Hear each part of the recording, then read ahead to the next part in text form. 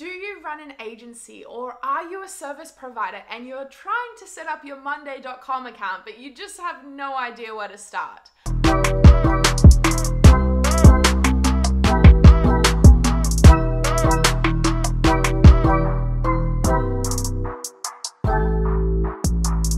Well, you're in luck because in today's video, we are going to do a walkthrough of how I set up my Monday.com for my agency, but also just for any general service provider. Think coaches, graphic designers, copywriters, anything. So if you are any of those things, please make sure to stay to the very end of this video so that you can get the complete walkthrough of my Monday.com account. And just quickly, before we dive into the episode, please make sure to hit that subscribe button and the bell so that you get notifications as to when we put out new videos. We are going to be creating a whole bunch of content, all to do with hiring, virtual assistants, outsourcing, tutorials for different softwares, best ways to work with online team members, all of the goodness. So please make sure to hit that subscribe button and the bell so that you get out new videos every week. Okay, now let's dive into the walkthrough. Okay, so this is just a little quick video on how to use Monday.com. So basically when you log in, it will look like this. This is my inbox. So every day you can log in and your inbox basically has all updates for you. So things that you were mentioned in, all updates for you, bookmarked updates. Your inbox isn't super relevant. The most relevant thing is your notifications, I think. So these are the tasks that you need to do where people, like someone subscribed, people will have mentioned you, that will be in this part here. And so every day when you log in, you can go to the My Week section. So this is filtered by, her name's Angelina, she's my virtual assistant. You can filter it by person, but most likely it'll just be on yourself. So you can just click there and just set it to yourself. I'll just keep it as Angelina because she has better tasks for me to show you an example of. So these are tasks that were due yesterday that were not complete. So when I log into this from a manager's perspective, I can look at, okay, there was 3 tasks that weren't complete yesterday, and then I can reach out to Angelina and look at why they weren't complete. If you log in and there's tasks that weren't complete from yesterday, you can simply click on them. So I can see here the status is she's working on it. So writing captions for Outsource Monkey. So this is something that's going to take a couple of days. So she's still working on it. So that's fine. But if we click on this, this is just set as to do. So she just didn't do it yesterday. So we don't want your client to log into Monday.com and click on a task that's overdue and see that it's still set into do. If you have a task that's due and you're working on it, make sure to always change the status to working on it or stuck. Whatever their statuses are here, they'll have multiple ones. They might be a little bit different to mine, but we never want overdue tasks that haven't been started yet. You always need to make sure that you start the tasks on time. If you don't start them on time, you need to tell your client why you haven't started them. But basically, so if I was Angelina, today I would log in and see and look at these and go, okay, I didn't do these yesterday. I need to do these 3 things first thing this morning.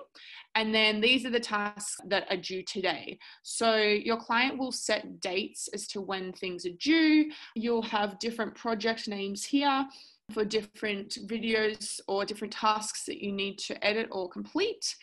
So that's sort of your overall look at. So then we can see like upcoming for tomorrow, Angelina has these tasks. And then on Thursday, she has these tasks. And then like on the 16th, which is Friday, she has these tasks. So we can just get an overall look at what tasks you need to do on what day.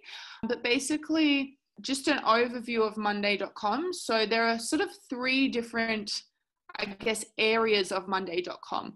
There's spaces, there's folders, there's boards. And then on a board, you can have a group, which is this title here, or you can have the task, which is this thing here.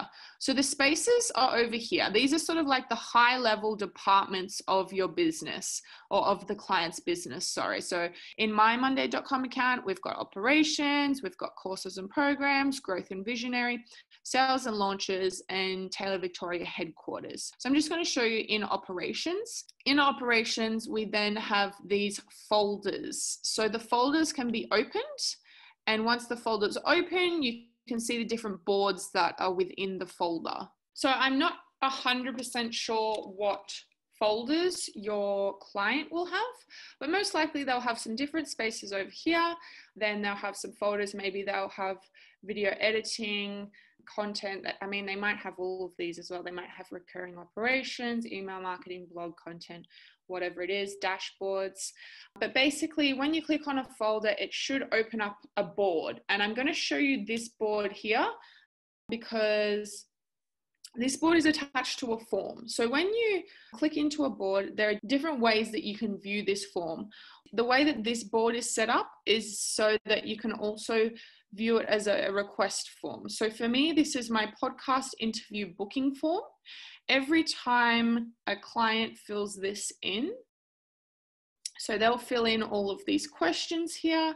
And then once they click submit, then we come back to the main table and it will add a new person here. So here's a test one that I literally just made this on the weekend, this new form. So I haven't had anyone fill it out yet, but here's a test one. So their name will be here, their email, and then this will just be all of the answers to the questions. So this is potentially something like, for example, your client might have a video request form. And so when a new video request is submitted, it will generate a new filled in video request form up here. And your client might assign that to you here. So the task owner, or here, for example. So maybe we can just assign this to me for this video. So they'll assign you as the task owner. That means it's now going to show up in your week if they've set a date to it. And you also should get a notification up here that someone else has assigned you as the owner to a task. Now, when it comes to editing the projects, I'm not 100% sure how the client has their Monday.com set out, but I'm going to assume it's probably just new requests, sort of current requests that we're working on, and then past requests that have been completed. So most likely you'll probably be working from this new request form up here. Now, when you log into Monday.com and log into the new request area, or however they have it set up, I know that he fills in all of the details that the client has given to him on a call. So he will have the brief from the client included in Monday.com. He is going to have links to the footage that you need. He's going to have sort of an overview as to the style and what it should look like and sound like, and any music or words or anything like that. He is going to have all of that information. So it's all going to be stored in Monday.com like this.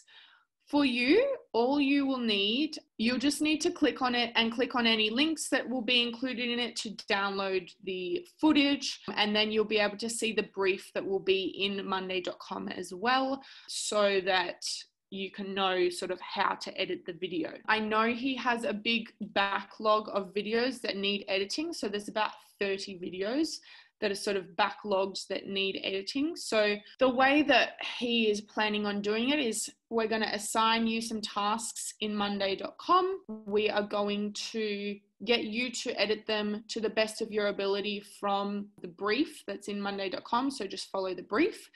And then once you've completed that, we're going to get you to upload the files and the project files and everything and send them to Cameron, so that if he needs to make any changes, he can jump in and make changes to the files as well. Now, in terms of the content that you will be creating, he's going to be getting you to help with just their normal promo videos that they're building for local businesses. So they'll be maybe like in between 3 and 5 minute videos. Also possibly some blooper videos, some behind the scenes videos, and in the future, possibly some Facebook and Instagram ad videos as well for paid campaigns for clients that they're signing up to the agency. So that's the sort of videos that you'll be making, but it will all be, again, it should all be tracked in Monday.com. If you want to edit something in Monday.com, you literally just need to click it, and so click it, and then you can do whatever you want. Like click it, you can put whatever, like Taylor, we could put that. Instagram handle. So you just need to click it and then you can backspace and type anything you want. In terms of communicating with your client, we're going to set up a Slack channel so that you can communicate with him daily and we can keep track of everything. Yeah, I think for now, that's pretty much all you need to know in terms of Monday.com. So just remember, there's spaces up here, there's folders, and then there's boards. Then on the board, there is a group, and then there's the tasks. So you'll be assigned tasks, which will be different videos that you need to edit.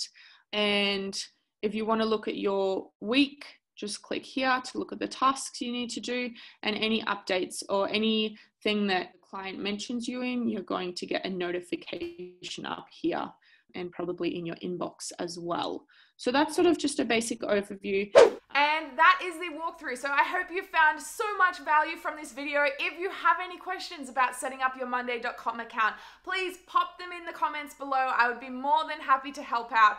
And don't forget to hit that subscribe button and the bell so that you get notifications when all of our new videos come out. And just quickly, if you know that you want to hire a virtual assistant, you've been thinking about hiring a virtual assistant, you're running an agency, you found that you've stuck doing time-consuming, tedious tasks that you don't feel like doing anymore, but you're just not really quite sure everything that you could get a virtual assistant to help with, we have just created a new freebie. It's 57 time-saving tasks that you can outsource to a virtual assistant. And this freebie is going to be so valuable if you are a service provider or you run an agency. So please make sure to check the comments below so that you can see our latest freebie. It's a free report on the 57 time-saving tasks that you can get a virtual assistant to help you with.